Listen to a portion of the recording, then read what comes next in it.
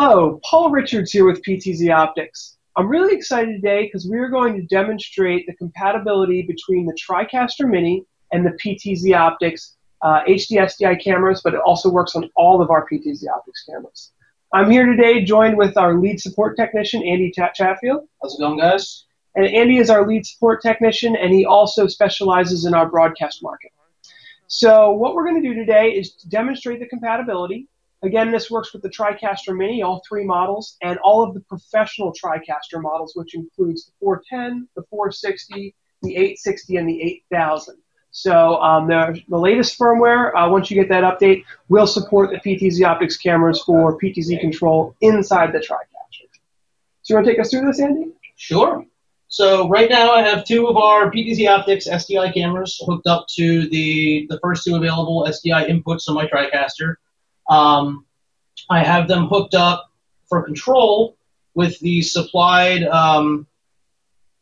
DB9 cable that comes with the cameras, and that goes to two external DB9 to USB adapters that go into the Tricaster itself.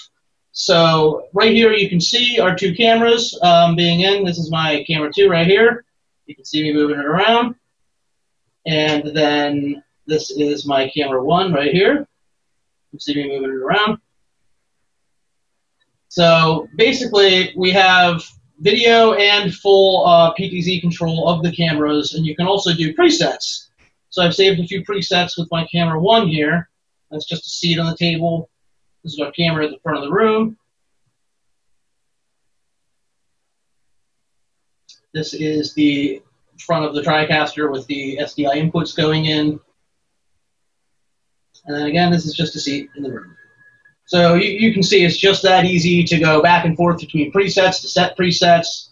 I'm just going to go set a quick preset for you guys real quick. You can just move your camera around where you want. Zoom it in a little bit if you wish. And you're zooming in with the mouse wheel there. With the mouse wheel, yep.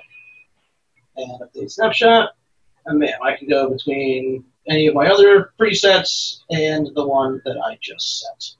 So yeah, it's just that easy to use the PTZOptics camera with the NewTek Tricaster. Everything just works. Great, and this has been a result of a partnership between PTZOptics and NewTek. So we're really excited to keep this, the new basically integrations with PTZOptics and broadcast equipment going forward. We're always trying to stay on the bleeding edge here, and this is just another example of PTZOptics bringing affordable pan-tilt zoom cameras with broadcast quality to the next level with full integration with NewTek. So stay tuned for more videos. Andy's going to have another video with full walkthrough guide on how to get all this set up. But we just want to show everything working in action. And thanks for watching, and follow our blog at blog.ptzoptics.com. Also, we have a live webinar that we stream every Friday, and that is at 2 p.m. Eastern, which is 11 a.m. Pacific Standard Time. So tune in every Friday for that live webinar as well. Thanks for watching, and have a nice day. Bye, guys.